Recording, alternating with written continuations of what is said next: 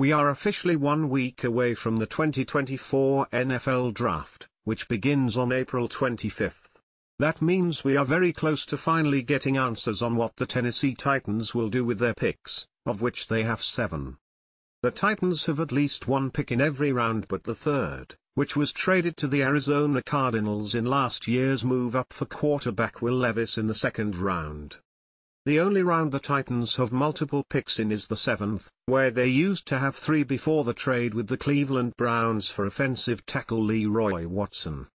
With the 2024 NFL Draft almost here, it's time for a good old Titans wire duel, where our writers, Mike Moriarty, Bryce Lazenby and Matthew Curry, each give our takes on what we think the Titans might do next week. Once you've scrolled through our picks, make sure to let us know who won this duel on social media, whether that be X or Facebook. Let's get to it. Round 1, Pick 7. Rob Kinnan, USA Today Sports. Bryce Lazenby, OT Joe Alt, Notre Dame. No surprises here. Joe Alt is the most complete offensive tackle in this class and the Titans desperately need to add talent to the unit. Alt has a massive frame, standing at 6'9" and weighing in at 321 pounds. The lineman started every game at left tackle for the Fighting Irish in 2022 and 2023 and was a first-team AP All-American in both seasons. Adding Alt here fills the biggest hole on the roster for potentially the next decade. Matthew Curry, OT Joe Alt, Notre Dame. The Titans have a seismic hole at left tackle and Joe Alt fits the bill. The 6'9" unit is coming off 3 incredible seasons at Notre Dame.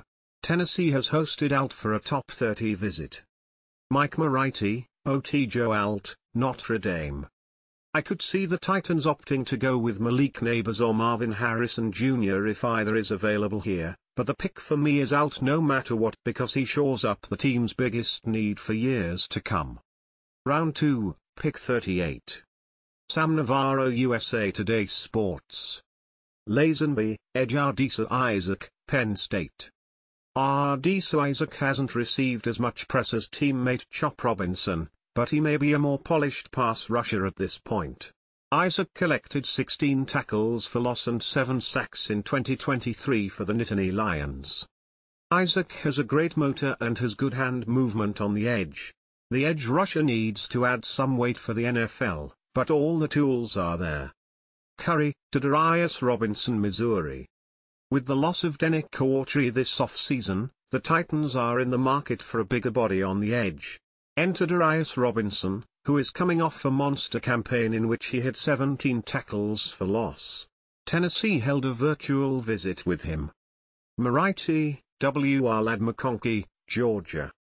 Head coach Brian Callahan wants to see someone emerge in the slot, but none of the in-house options he listed can be considered reliable, and all were brought in during the previous regime.